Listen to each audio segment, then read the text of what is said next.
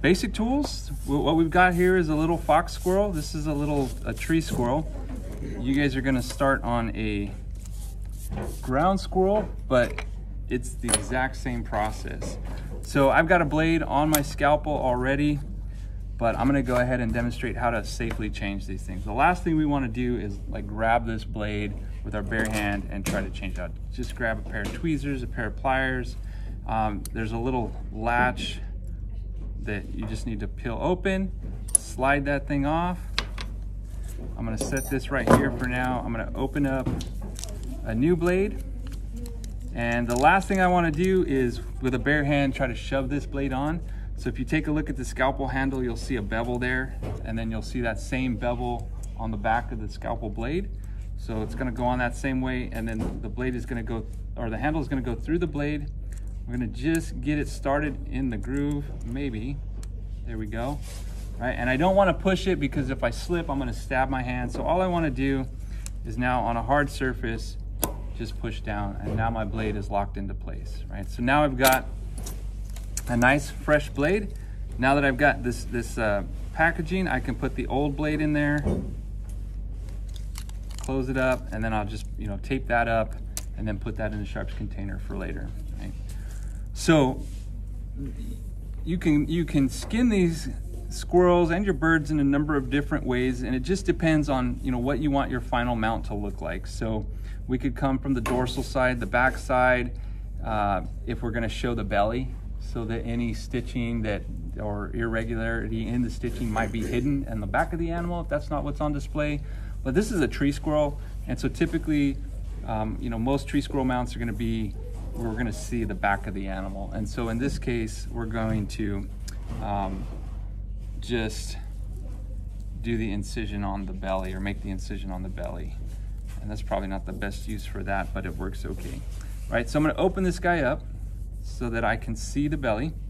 And I'm just gonna make an incision the length of the belly. Now the thing with incisions is, it doesn't really matter how many cuts you make, but the more cuts you make, the more sewing up you're gonna have to do, right? So we wanna make as few cuts as possible.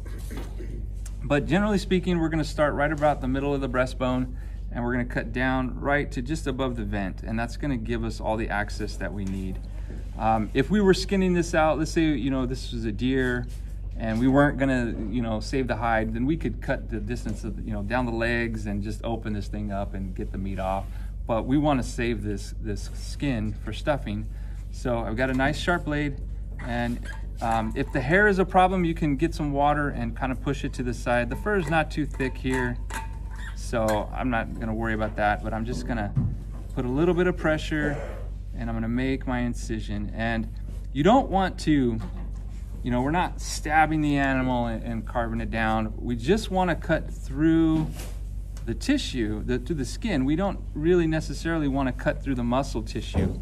And so with a good sharp blade, bleeding a little bit, I can just get through the skin. Now, when you get to the visceral cavity, the guts, it's a little softer. If you cut into the guts, it's gonna be messy. It's gonna stink a little, but it's not the end of the world. However, if we can avoid that, then we will. So we just wanna put enough pressure to get through the muscle, or through the skin rather, but not through the muscle. Right. So now I've got my first incision. And what I'm gonna do is I'm just gonna peel this back, and very gently, you can see the connective tissue, right? Very gently, I'm going to cut through that connective tissue with my scalpel. So if this animal was fresh, you had just killed it, you just collected it, you just watched it get hit by a car, and you have the opportunity to skin it, it skins really easily. The longer these animals are in the freezer, sometimes it can become a bit challenging because of freezer burn. So the tissue is actually dehydrating. It gets harder to work with. It's not impossible to work with, but it certainly makes our job much more challenging. All right, and so Notice that I'm not really putting a lot of pressure. I want to be careful not to cut through the skin, but at the same time, I don't want to be so cautious that I'm not making any progress, right? So you can kind of reach in there. Sometimes, you know, you can just get your finger in there and separate the skin from the muscle. Sometimes that doesn't work. That connective tissue is a little too strong. In this case, yeah, it's still a little tough in there, so we'll just keep working away at it with the knife.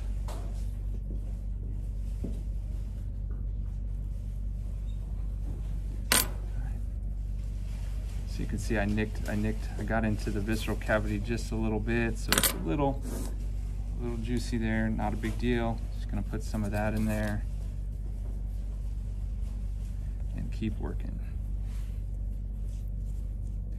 Now we need to get this skin completely off the carcass, which means we've got to get the legs out, we've got to get it off the head, and we've got to get it off the tail.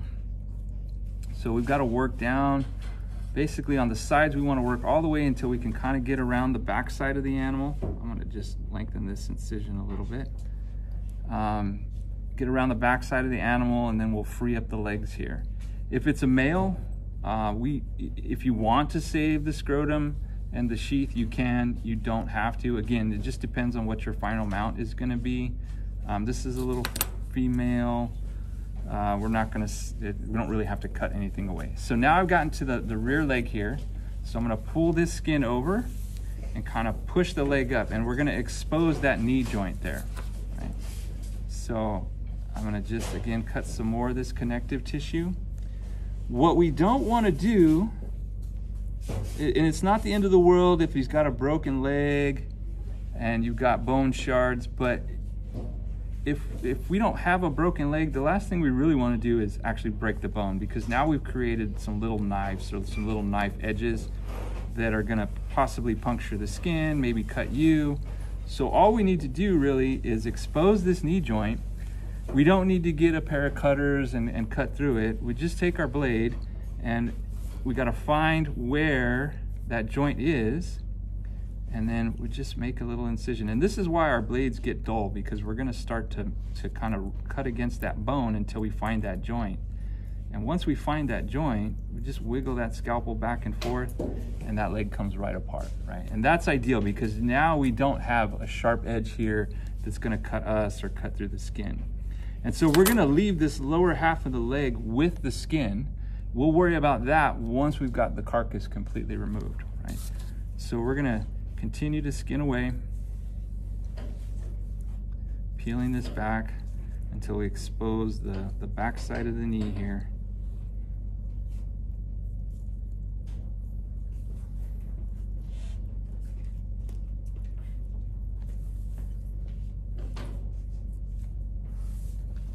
Careful, you know, sometimes I want to stick the knife through and cut the muscle, and that works great, but be careful not to cut yourself in the process. We want to completely separate the muscle from the skin here. So now I can pull that through, and I've got the separation here from the upper leg and the lower leg. I'm going to continue to work this skin back around, away from the carcass.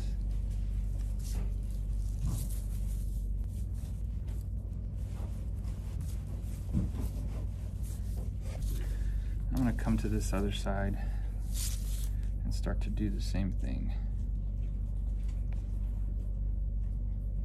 And I find we've got to pull this tail out, but I find it easier to remove the skin from the rest of the body and do the tail last. So that's what we're going to do here. I'm going to get this other rear leg, and then we'll take the skin off the head, and then we'll pull the tail. All right. Here's the Sierras for roadkill this weekend. Now's the time of year to do it, because in the summer, if you don't see it happen, that animal's, by the time yeah. How old is this squirrel? I think he's just a few months old. Yeah. A few months old. Well, I don't know about his age, but I think he's been in the freezer for a few months. Yeah. This is definitely a young one though. All right, so I've exposed that other knee, and again, I'm just gonna cut through that tendon, find the joint, get my knife, little wiggle right through the leg, and there we go. Now,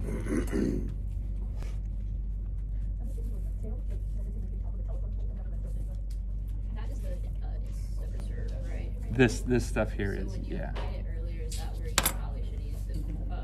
The cornmeal would have been, yeah, better use of it. Yeah, this will do the same thing as you see, but the cornmeal's a lot less expensive. Yeah. When you're cutting through the knees, is it fine to just kind of split the first layer first with your blade, just so you don't cut in too much to its life, and then you can get some wire cutters and cut the rest of the knee, or with that? You could, but if you cut through the bone, you're going to have a jagged edge, and so you just run the risk of maybe potentially cutting the skin with the jagged edge of that bone. Okay. If that's the way you want to do it, it's going to get the job done. Yeah. It's not wrong. It's just not the way that I prefer to do it. Yeah. And again, I'm not going to say, hey, you got to do it exactly like I do it, or you're wrong, because you're not.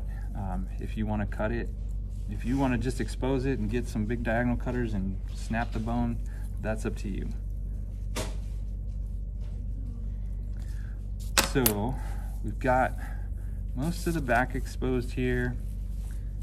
I'm going to keep working the skin around until I can get my finger through. I'm almost there. And so you can apply a little pressure and pull here and there, but you know, and you'll learn what's too much pressure and what's not too much pressure. But see there, I got my fingers through.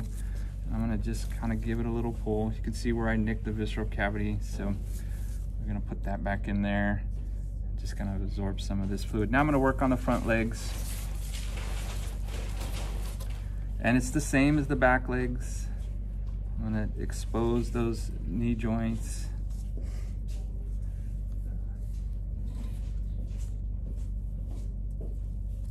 So there's, I guess you'd say, the elbow. Expose that a little more.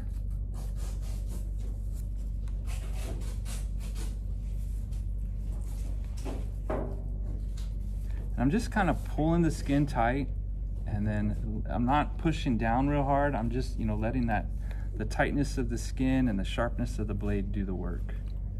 If you find yourself really having to push down hard to make a cut, it's time to change your blade out.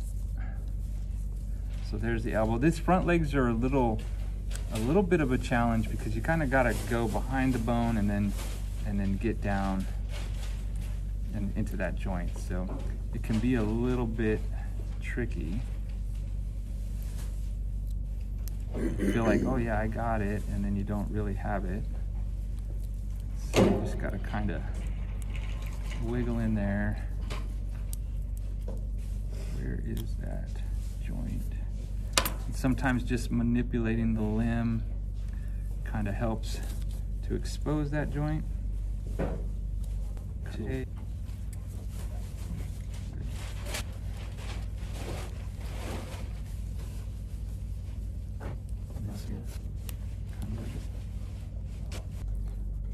Here's where you might get frustrated and want to just grab a pair of cutters. Yeah, I was thinking that earlier. Yeah. And I was like, or should I just be patient? Patience is good. There's the joint right there. You pass that barrier, it's like boom, and then you just go. Yeah, yeah. See, now we got it separated, and You can cut off the joint. whatever method works for you. I just like to not create some jagged edges where I don't have to.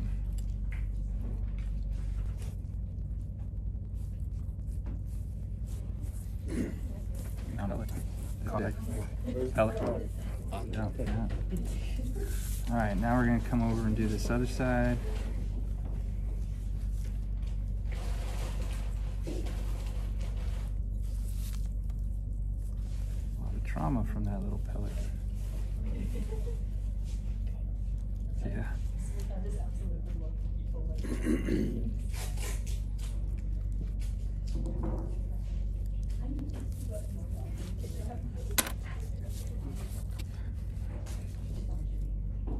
So the trick is to you know, find a pace that's fast enough that you make decent progress, but not so fast that you're making more work for yourself by cutting a bunch of holes, tearing your skins.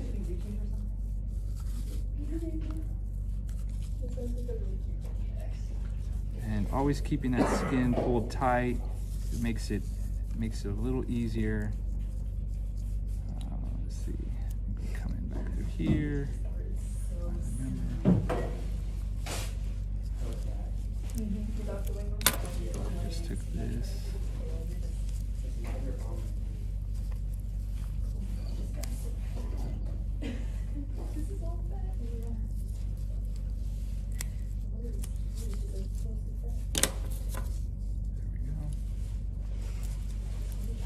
That's separated.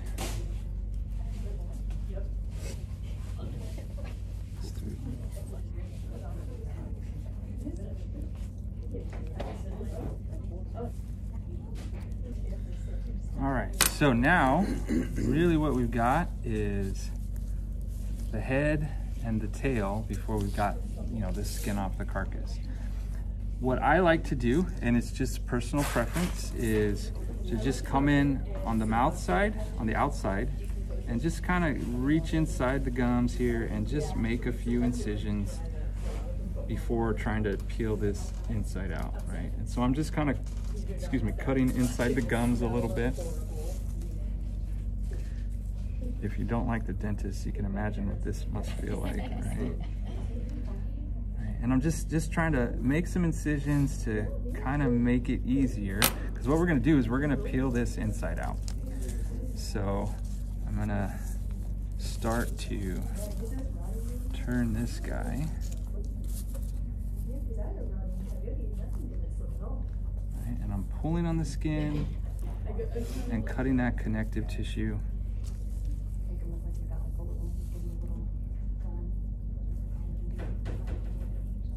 So I dressed up like Coyote.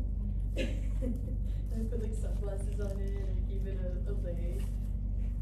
And what we're gonna run into is the ear socket.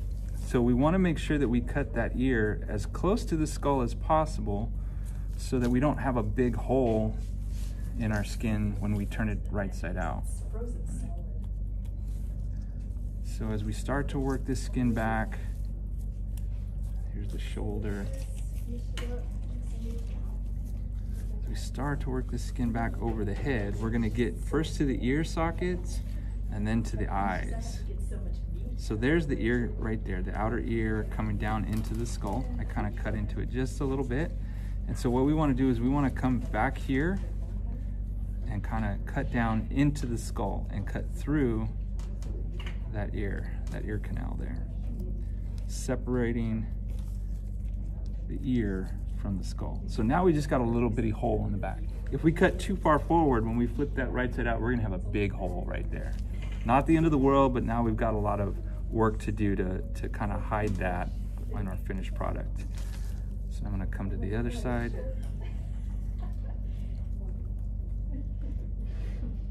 And again, I'm just pulling the skin tight and then using the blade to let the blade do the work. There's our other ear, so I'm gonna come back in here, cut that off. There's the ear hole. And now, I'm gonna kind of flip this over and try to get underneath the chin here.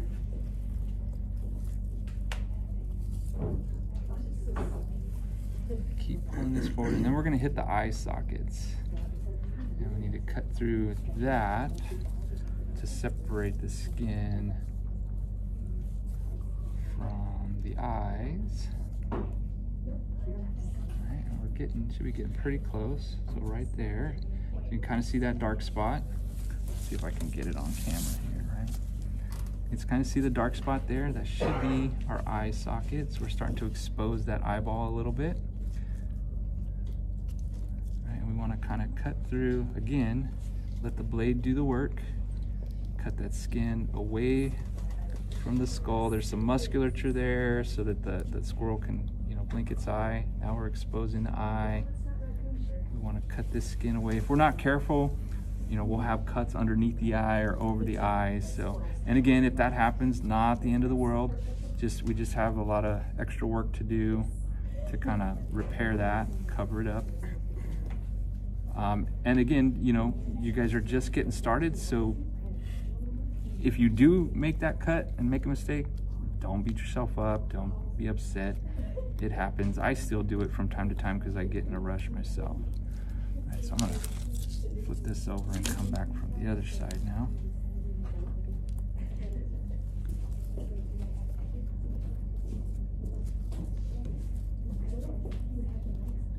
And again, I'm just pulling the skin tight, stretching out that connective tissue, and then letting the blade do the work. Jessica?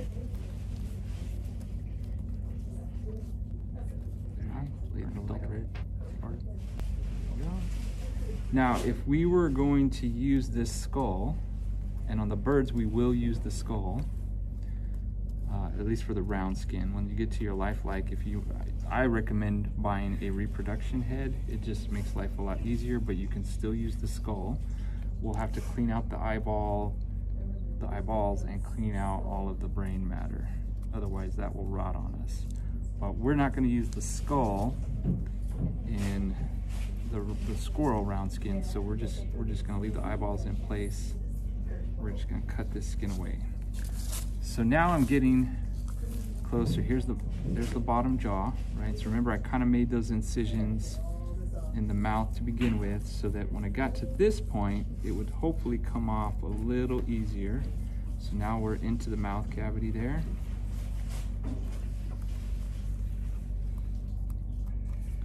And I'm just continuing to pull and cut this skin away. Go back over here to this side. Do the same thing.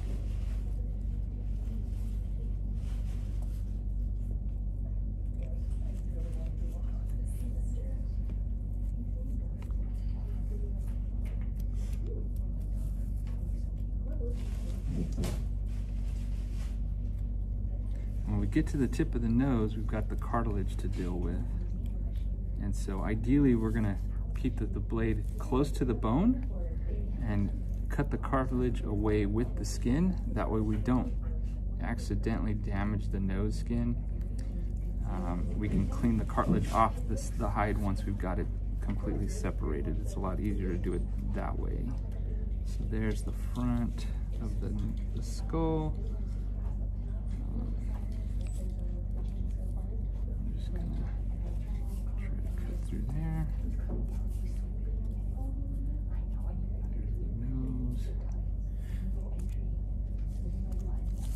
The knife is getting dull already. Yeah, I've been scraping bone. There we go. All right, so now we've got that separated. We're gonna continue to work back to the tail.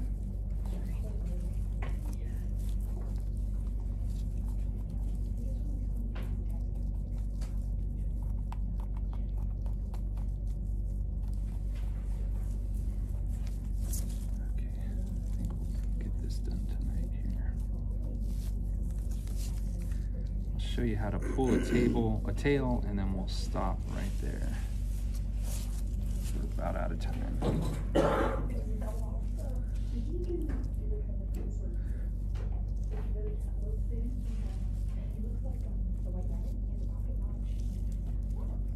Have you guys done taxidermy before?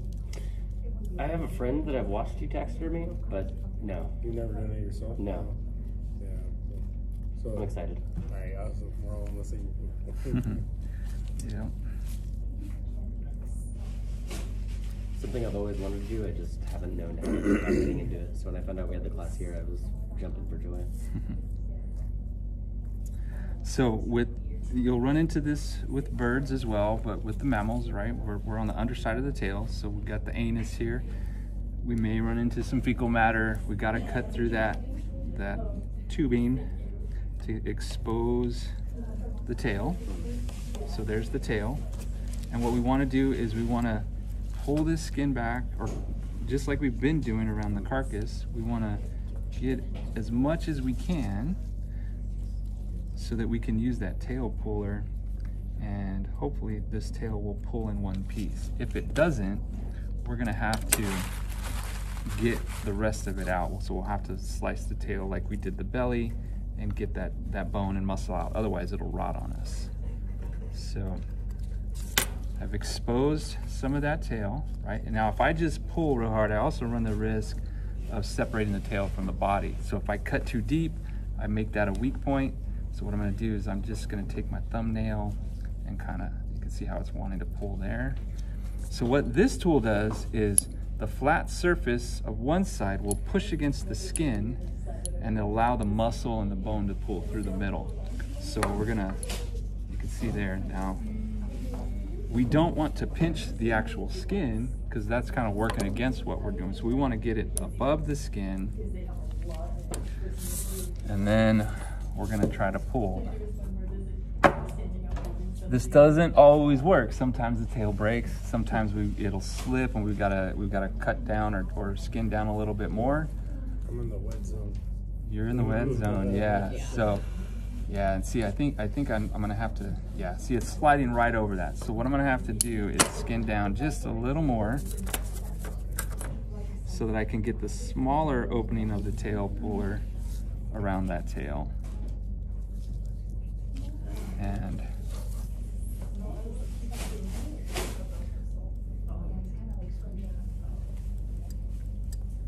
you don't need one of these. You can use your thumb, but it's hard on your thumbnail to do it that way. And so we're gonna try. What is that called? This is the tail puller. Yeah. And so there we go. Look at that. That's what we want to have happen. That's what we want to see every time, because otherwise we've got to split that tail open and remove all the rest of this little, because the muscle goes. Yeah, it's a lot more work. So now what we've got is we're gonna get this guy. Now we don't want to get rid of that just yet because we're still gonna get some information off of that. But what we've got now is a hide, right? We've still got a lot of work to do on this hide because we've got these forearms that we need to get out, right? So we got to turn these inside out all the way down to the paws because there's fat and there's muscle down here. So we've got all 4 of those to do. And we've got to get all of this fat and muscle off of this skin here, right? So we're a little bit short on time, but remember I said I like those curved scissors, right? So I just stick my finger under there and I can just do this. And this stuff comes off kind of nice, right? So this is a great tool. This is also where we use those fleshing boards. We'll stretch this over and you take a knife and you can just run it almost horizontal to the skin and this stuff will come right off, right? So we're gonna save this so that if we were doing a lifelike mount, I would use this. I would get my measurements from the squirrel before I skinned it, but then I would use this, get these measurements, so then when I get my body, I'll try to shave that form down to these measurements so that this skin will fit over that form. Otherwise, you know, if we've got too big of a form, now we're not going to be able to close that skin up. It's not going to fit right. And if we got too small of a skin or form, we're going to have all this baggy skin and it's not going to look right. But since we're just about out of time for today, what we're going to do is, and this is what I want you to do with your projects, no matter where you are, unless you've got the carcass still attached, in which case you don't really have to put this stuff in, we're going to apply a liberal coat of this instant preserve. Whether you're using the Calyrex or whether you're using the borax, just put a lot in here, because this is gonna, this is not a tan, but this is gonna prevent bacteria from getting started. And if it is started already, which it likely is because the animal's dead, it's gonna stop that bacteria production, and this is gonna help to preserve that skin. And next week, or whenever we pick up this project again, we'll just clean this out, start over, and then when we're done, we will wrap it up. The last thing we want to do, whenever we're done, again, unless we still have the carcass in there, is we want to wet a bunch of paper towel and we want to stuff it inside, and that's going to help prevent the skin from becoming freezer burned in the freezer, right? So it'll pull, have some moisture to pull. If you were just gonna pick this project up tomorrow, you just need to put it in the freezer overnight. You could probably get away with skipping that step. But we're in this class once a week, so this is gonna be in the freezer for 7 days. Put some wet paper towel in there, bag it up, put your name on the bag, put it on that top shelf. Next Thursday morning, I'll take it out and it'll be ready for you guys to work. So, all right? All right.